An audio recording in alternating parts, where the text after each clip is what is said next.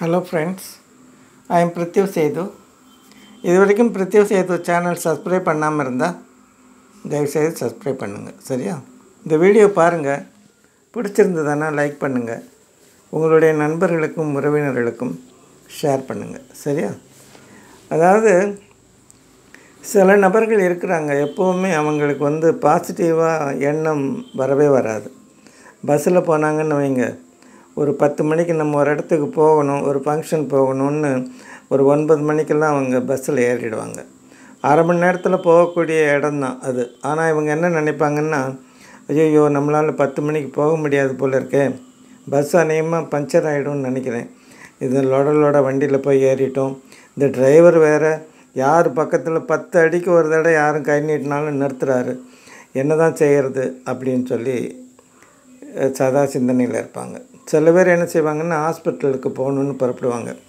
புறப்படும்போதே என்ன சொல்லுவாங்க, ஐயோ நம்ம வழக்கமாக பார்க்குற டாக்டர் இன்றைக்கி வரமாட்டார் போல் இருக்கே, நம்ம எந்த டாக்டர்கிட்ட போய் பார்க்குறது, அந்த டாக்டரு நம்ம பழைய டாக்டர் மாதிரி அவர் நமக்கு ட்ரீட்மெண்ட்டு ஒழுங்காக தருவாரா அப்படிங்கிற சந்தேகம் வந்துடும்.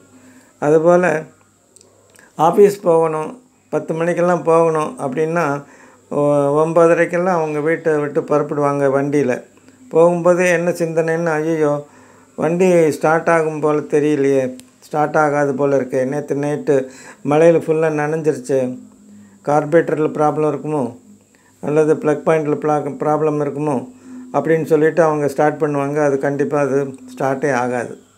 இதுபோல் ஒரு சிந்தனையில் நிச்சயமாக நிறைய பேர் நம்ம பார்த்துருக்குறோம். ஒரு 90% ஜனங்களுக்கு இப்படி தான் ஒரு எண்ணம் இருக்கும். எப்போ பாரு ஒரு பாசிட்டிவாக நினைக்க மாட்டாங்க. எப்போ பாரு சிந்தனை பூரம் நெகட்டிவாக தான் இருக்கும். ஐயோ இங்கே போனால் அப்படி ஆகிடுமோ, இங்கே போனால் இப்படி ஆகிடுமோ, பஸ்ஸில் போனால் ஆக்சிடெண்ட் ஆகிடுமோ, 2 வீலரில் போனால் பஞ்சர் ஆகிடுமோ, நம்ம எப்படி போய் சேர்றது, நம்ம எப்படி போய் அவங்கள பார்க்குறது, இது போலேயே அவங்களுக்கு சந்தேகம் வந்துடும். இந்த மாதிரி ஆட்கள் என்ன செய்யலான்னா, கைகளில் விரல்களை அழுத்தம் கொடுக்கறதுனால அவங்கள இந்த மாதிரி ஒரு ப்ராப்ளம் நமக்கு கண்டிப்பாக தீரும். அது எப்படி செய்யலாங்கிறத பார்க்கலாம். இப்போ இந்த விரல் எடுத்துக்கிட்டிங்களா, இதில் கட்டை விரல் எடுத்துக்கோங்க, இடது கை கட்டை விரல் எடுத்துக்கோங்க. எடுத்துக்கிட்டு வலது கை இருக்கு இல்லையா, வலது கையில் எடுத்து இந்த கட்டை விரலோட உள்பகுதி அப்புறம் நகப்பகுதி இந்த ரெண்டையும் நல்ல ஒரு அழுத்துங்க.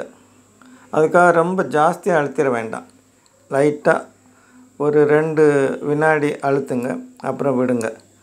அப்புறமா ஒரு 2 வினாடி அழுத்துங்க, அப்புறம் விடுங்க. அப்புறம் 2 வினாடி அழுத்துங்க, அப்புறம் விடுங்க. இதே போல் 9 முறை செய்யுங்க. 9 முறை இது போல் அந்த கட்டை விரலில் அந்த நகைப்பகுதி, அதுக்கப்புறமா இந்த சைடு உள்ளங்கையில் உள்ள உள்பகுதி, இது ரெண்டையுமே அதாவது ஒரு சாஃப்டான ஒரு அழுத்தம் கொடுக்கணும். ரொம்ப அழுத்திட வேண்டாம், அதுக்காக தொட்டுக்கிட்டு நிற்கவும் வேண்டாம். இந்த போல் அழுத்தினீங்கன்னா அது நமக்கு நம்ம ஆற்றலை அதிகப்படுத்தும். அதே சமயம் இந்த நெகட்டிவ் தாட்ஸை அது கண்டிப்பாக போய்க்கிடும். இது மாதிரி இது 9 தடவை செஞ்சதுக்கப்புறமா இந்த 2 சைடு இருக்கு இல்லையா, கட்டை விரலோட 2 பகுதி, அதை என்ன செய்கிறீங்க, இப்படி பண்ணாலும் சரி அல்லது எப்படி பண்ணாலும் சரி, உங்களுக்கு எது வசதியோ இதே போல் ஒரு 30 செகண்டு அழுத்தி பிடிங்க. ரொம்ப அழுத்த வேண்டாம், ஓரளவுக்கு அழுத்தி பிடிச்சிங்கன்னா இதே போல் செய்யலாம். இப்படி அழுத்தி பிடிச்சிங்கன்னா அந்த அந்த நம்ம சொல்கிறோம், அந்த அக்குப்ரெஷருக்கு எவ்வளோ ஒரு அருமையான ஒரு வலி நிவாரணம் இருக்குது, அல்லது நம்ம நினைக்கிறத ஒவ்வொரு உடம்பில் உள்ள ஒவ்வொரு விரலுக்கும் ஒரு தொடர்பு இருக்குது. அதெல்லாம் போட்டு நம்ம குழப்பிக்க வேண்டாம். இப்போ மனசு எந்த நேரமும் நெகட்டிவ் தாட்ஸாக இருக்கிறவங்க என்ன செய்யலாம் அப்படிங்கிறத தான் பார்த்தோம். இதுபோல் 2 பக்கமும் அழுத்துறதுனால ஒரு 30 செகண்ட் அதை லைட்டாக ரொம்ப ப்ரெஷர் கொடுக்காம, அதுக்காக ரொம்பவும் மெல்லிசாக இல்லாமல் ஓரளவுக்கு ப்ரெஷர் கொடுத்து ஒரு 30 செகண்டு இது போல் செஞ்சிங்கன்னா உங்களுக்கு எப்போ சௌகரியப்படுதோ அப்போ எல்லாம் இதை நீங்கள் செய்யலாம். இதுக்கு நேரம் காலம் தேவையில்லை. காலையில் செய்யலாம், காலையிலையும் செஞ்சதுக்கப்புறம் மத்தியானம் கூட ஃப்ரீயாக இருக்கும்போது செய்யலாம், அப்புறம் ஈவினிங் செய்யலாம். அதுபோல் 3 தடவை ராத்திரி படுக்கும்போது கூட இது நம்ம செஞ்சோம்னா அந்த அந்த தாட்ஸ் வந்து கண்டிப்பாக மாறிடும். சொன்னால் நம்ப முடியாது, ஆனால் அதுதான் உண்மை.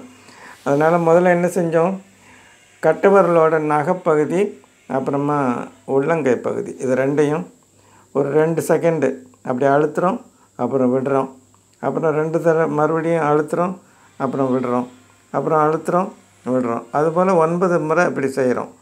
செஞ்சதுக்கப்புறமா என்ன செய்கிறோம், இதுபோல் 2 பக்கமும் அந்த கட்டை விரலோட 2 சைடும் இந்த விரலால் கட்டை விரலும் அந்த ஆள்காட்டி விரையும் வலது கையில் இருக்கு இல்லையா, அதை வந்து ப்ரெஷர் கொடுக்குறோம். இது வந்து விட்டு விட்டு எடுக்க தேவையில்லை. இது அப்படியே 30 செகண்டு அதை வச்சுக்கிட்டே இருந்தோம்னா உங்களுக்கு வந்து மாற்றங்களை அது ஏற்படுத்தும்.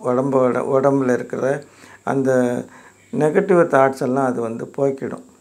இது வந்து உண்மையாகவே செயல்படக்கூடிய ஒரு சாதாரண ஒரு விஷயம். அதனால் நீங்கள் இதை வந்து நீங்கள் கண்டிப்பாக செஞ்சிங்கன்னா உங்களுக்கு வந்து அந்த நெகட்டிவ் தாட்ஸுங்கிறது நம்ம வரவே வராது.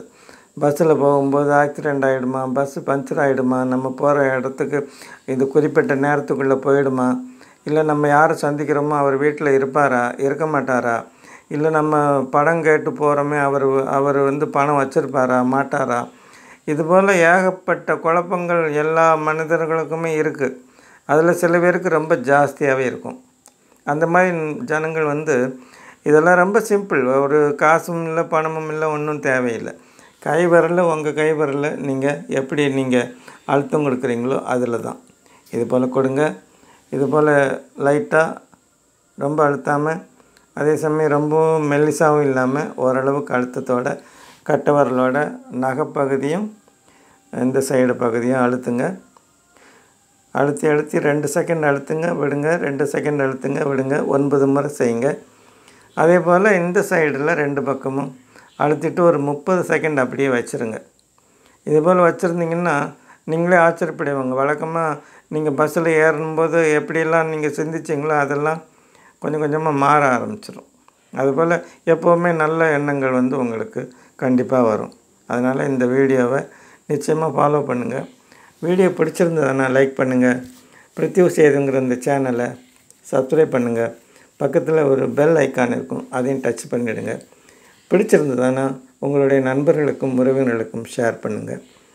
வணக்கம், நன்றி.